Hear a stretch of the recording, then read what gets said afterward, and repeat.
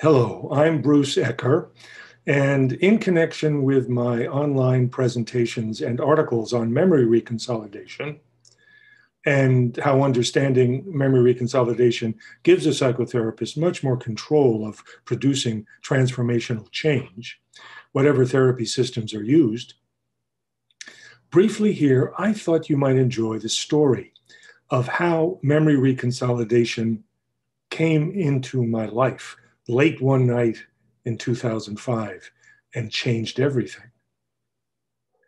Up until that point, as a co-creator of coherence therapy, I was busy doing what founders of therapies always have to do.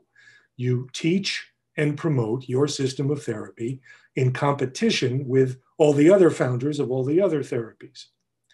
But then, as I said, finding memory reconsolidation changed everything. Because as soon as I began reading neuroscientists' research articles on it, I saw that it is a core process of transformational change that is shared by all highly effective therapies, even when their differing techniques and differing theories seem mutually alien and incompatible. I saw that understanding therapeutic action in terms of memory reconsolidation is the key to a remarkable unification of therapies. And in seeing that, I was done with the whole mindset of competing therapies. And I felt very, very happy to be done with that, and I still do. My focus became the inclusive good news that in memory reconsolidation, we have a remarkable unification of the therapy field because we go beyond theory into knowing the brain's own conditions for producing transformational change. And we then recognize how so many very different seeming therapies actually do fulfill those core conditions. For example, previously published cases of transformational change from AEDP, EMDR, emotion-focused therapy, and interpersonal neurobiology are examined in our book, Unlocking the Emotional Brain. And we show that the same crucial steps of the memory reconsolidation process are there in each case, even though those crucial steps are not explicitly defined by each therapy as part of its methodology. In coherence therapy, those same crucial steps are explicitly called for and are carried out very explicitly. So case examples of coherence therapy are particularly useful in an introductory workshop for showing how memory reconsolidation works. So that's what I mean by saying that finding memory reconsolidation changed everything for me. What I and my colleagues in the Coherence Psychology Institute now teach is what your client's or patient's brain needs you to do within the therapy systems you already use to bring about decisive transformational change with maximum efficiency. By understanding memory reconsolidation, the dizzying panoply of therapy systems becomes a rich repertoire of choices for tailoring the core process of transformational change to each client or patient. Imagine switching mid-session from one system's methods to another system's methods with no sense of discontinuity at all, because you have a steady focus on a universal, innate process of profound change that could be facilitated either way. And now, entirely for your amusement, here's the story of the night we met, as I told it during a conference keynote address several years ago.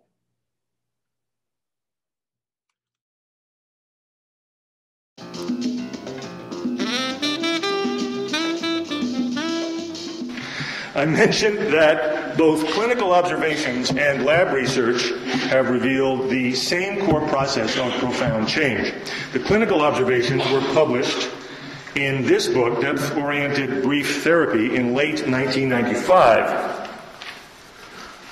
For several years, my clinical collaborator and co-author of that book, Laurel Hulley, and I had closely studied outliers, those exceptional therapy sessions in which profound change happened to occur, an unmistakable lasting breakthrough.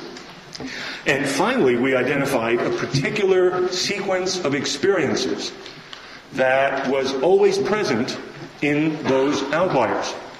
So we developed a system of therapy consisting of heading for that sequence of experiences right from the start of therapy.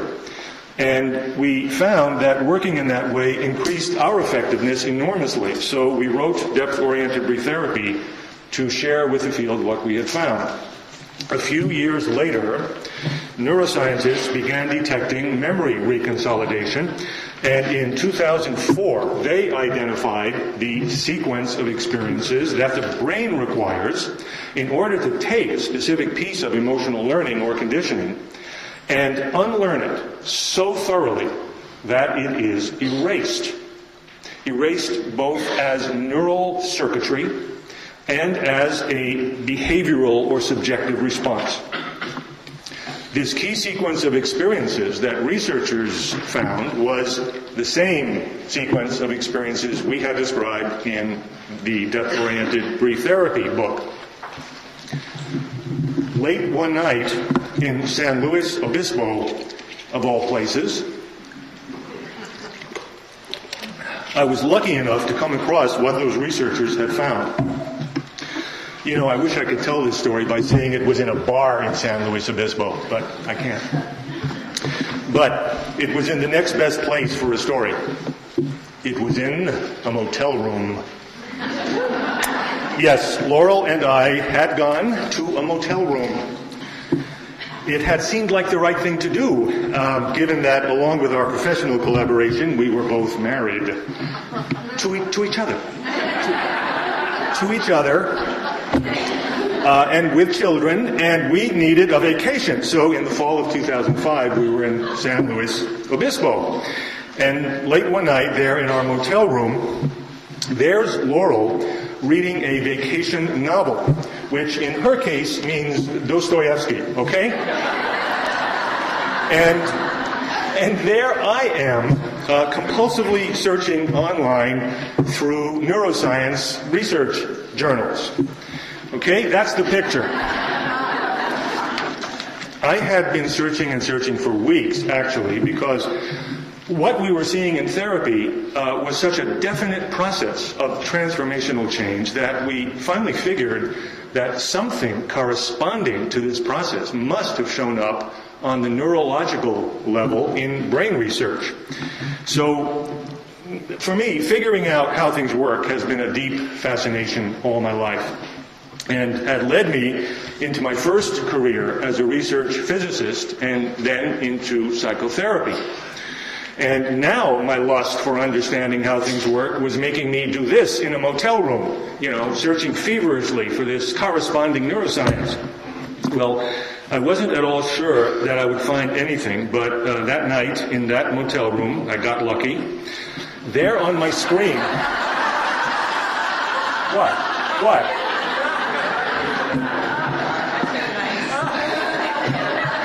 There on my screen, across a crowded desk, was a journal article on reconsolidation research. And it was looking back at me. And down by the shore, an orchestra's playing. And even the palms seemed to be swaying as I leaned in closer and read and realized that here was the same process that we had found, with its neurological mechanism laid bare in controlled studies. I was on cloud 9. We had just spent days wandering around in the splendors of Hearst Castle. And I said to Laurel, this makes me happier than I'd be if we lived in that castle. But of course, she hadn't seen this research yet and didn't really know what I was talking about. So she momentarily looked up from Dostoevsky and gave me one of those beneficent spousal smiles that means, "I'm so glad you're glad." My poor wife, she had no idea that my little comment meant that in her future lay the ordeal of writing yet another book with me. Well, Unlocking the Emotional Brain was published last fall, and we seem to have survived it.